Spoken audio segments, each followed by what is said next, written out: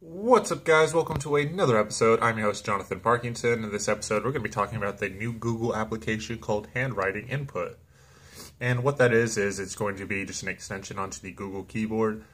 So as you can see, you're going to need to download this extension, which I will put a link in the description. You're just going to go ahead and once you've installed it, make sure you do have the Google keyboard set up. You can just open it up. It'll walk you through. I don't know if it'll walk me through again because I've already set it up. Ooh, hopefully my battery. So as you can see, those are the steps that you need to kind of do. You need to enable it, make sure that your languages are downloaded, it's selected, and then there's a few other options here at the bottom. But getting back to it, the best way to look at it is if I just come up here and they search. And that's what it's going to look like at the very, very bottom there, as you can kind of tell. It's just nice, especially if you have a stylus or something like that. You can come in here and I can type in.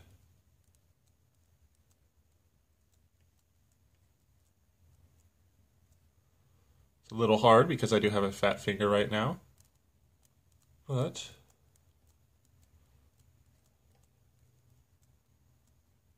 let's see how well it works.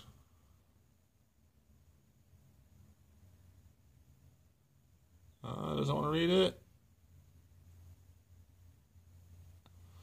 Oh yeah, there it goes. Sorry, there's just a mad amount of lag. I have so many applications running in the background. That's probably why. Probably should have shut that down before I started this.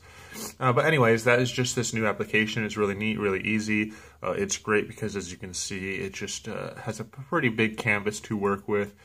Specifically, if this is like my finger, that's my pinky finger. So you can see I have a lot over here and a lot over here to work with.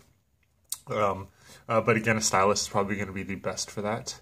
But if you do have any questions or comments, as always, you can leave them down below. Don't forget to subscribe. Thanks for watching, and I will see you guys next video. Peace.